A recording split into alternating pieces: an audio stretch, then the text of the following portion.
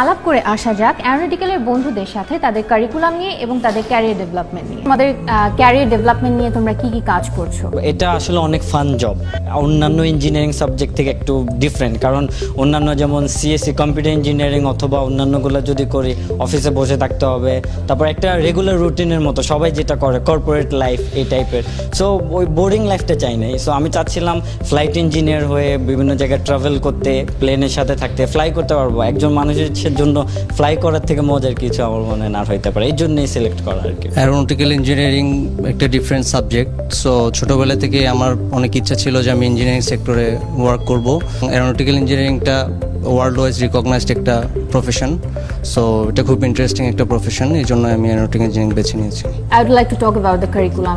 All right. It's a very different type of curriculum compared to the one which goes on in Bangladesh or any other country, for example, India.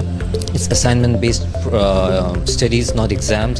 It's not like you have to come memorize and give the exam and you just forget it. It's more of practice. You do assignments of your own, and the teachers, they guide you. And I've done a project myself, which is gas turbine engine. I have applied the same principle and I've tried my best to do it as much as possible. It's not like just studying and giving exam. It's more of practice and assignments. So you get to know a depth knowledge about it.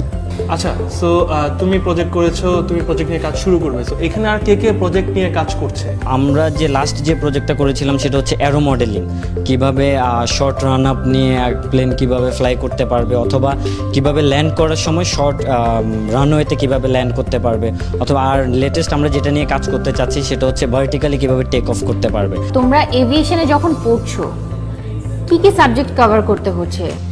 Actually ইঞ্জিনিয়ার্সরা normally যে ইউনিটগুলো পড়ে, যে সাবজেক্টগুলো পড়ে আমরাও সেগুলো পড়ছি, কিন্তু পাশাপাশি আমাদের এয়ারক্রাফট বেসিসে আমাদের কিছু ইউনিটস আছে লাইক এজ ইনস্ট্রুমেন্টের উপর, তারপর এভিওনিক্স, অ্যারোস্পেস ওগুলোর উপর, তারপর instrument, gas turbine engine, propulsion, fluid mechanics ওগুলোর উপর।